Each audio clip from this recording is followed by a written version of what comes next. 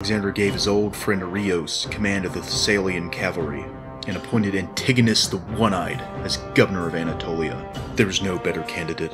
Antigonus, being built like the shit brick house he was, would go on to put down several rebellions with nothing but his massive phallus and a handful of garrison troops, even conquering new territories in Alexander's name, absolutely mogging any rebel he faced. When he wasn't busy crushing a rebellion or conquering some city, Antigonus sent Alexander every spare soldier he could, just to increase the difficulty level for his own amusement. We'll revisit this great big man later, but now we must return to our main storyline. Marching to Gordium, what occurs next is one of those great feats in history which reverberate throughout the ages. You see, the ancient king Midas had dedicated this autistically complicated knot to the Sky Father forever ago. Priests since time immemorial declared that whoever could undo the knot would rule all of Asia. Alexander took one look at the damn thing and sliced it in half with his sword. The stunned observers were then greeted with a lightning storm as Zeus himself thundered down his approval for his true son. If any of you still doubt that Alexander is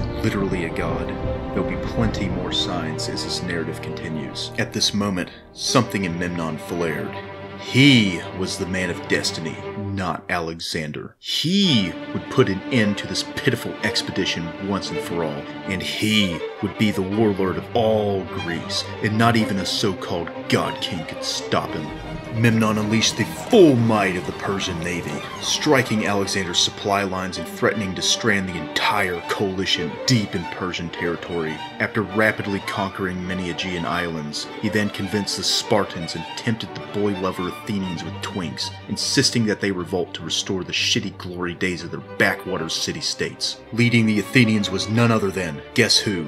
Demosthenes, to the surprise of fucking no one. It looked like Memnon would derail the entire Persian campaign, but the gods finally took notice. They could not have their embodiment on earth be challenged by some shekel-chasing Greek traitor. Thus, they smited the Greek for his defiance of Alexander's divine spirit, throwing the entire offensive into disarray. Now, Alexander would rely on his subordinates to mop up the leaderless Persian navy, for an even greater threat would soon arrive from the east. The King of Kings Darius himself had not been idle, and the horde he was summoning would be greater than anything Alexander or his men had ever seen.